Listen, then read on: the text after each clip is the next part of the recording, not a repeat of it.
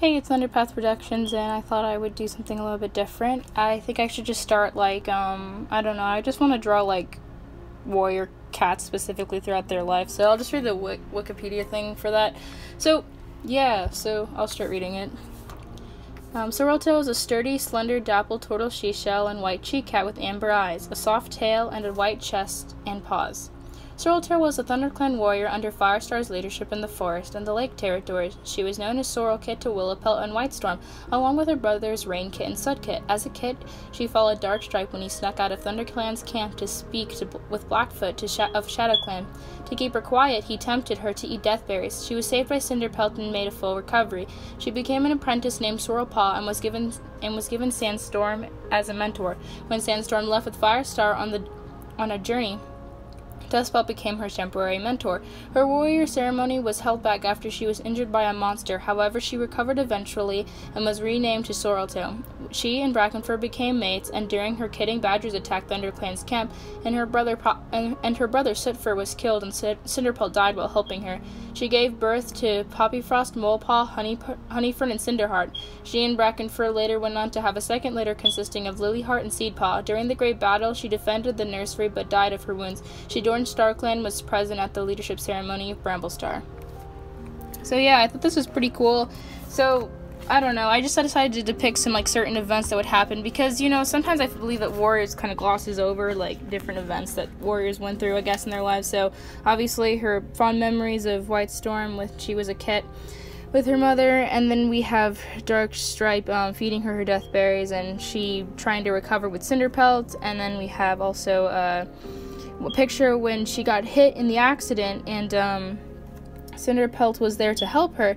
So I thought that was kind of cool because Cinderpelt was obviously she was hit by a monster, and then she didn't make a recovery and had to become a medicine cat, and I think that Sorrelpaw was really good for her to get out of that, and also Sandstorm was her mentor, and it was made a big thing at the end of the first great battle, in the beginning of the series. It was oh, I wish I have Sorrelkit as my apprentice, and he was yeah, it's pretty cool, but then she just kind of left when her journey with Firestar, and then she was stuck with Dustpelt, but I think she was fine afterwards. Obviously she was sad because I think she made a really good bond with Sandstorm, and then she had to leave after that, but then I think she had a really good bond with Dustpelt too, because I think that warriors and everyone should a thing that should have real emphasis on is mentors and apprentice. I think that'd be really cool. And also I think that Sorreltail had nightmares after she ate the deathberries because she was so close to death and she was so scared, and I think that maybe she could have been I guess more overprotective to her kits when they're in the nursery, because she's hey, don't leave out of camp and don't go near strange warriors because I don't want you dying of deathberries. And then yeah, obviously she became Sorreltail and was at her warrior ceremony with Firestar. But then also I think that since Sandstorm was so close to her as a mentor, I think she became an older sister to Leafpaw because of the age difference. The best friend thing is kind of cool, but I think I've always thought of it as an older sibling kind of a thing, watching out for her. And and I think that'd be kind of cool. And then another one where she becomes mates with Brackenfur. Obviously they're being cuddly and they're oh, I love you and stuff. And I think that he would help her through her nightmares and stuff like that and show her that he really loves her. And because I would think that Sorreltail would have trust issues after that. And then she also she lost her son Molepaw when he was just an apprentice, and that was obviously detrimental to her.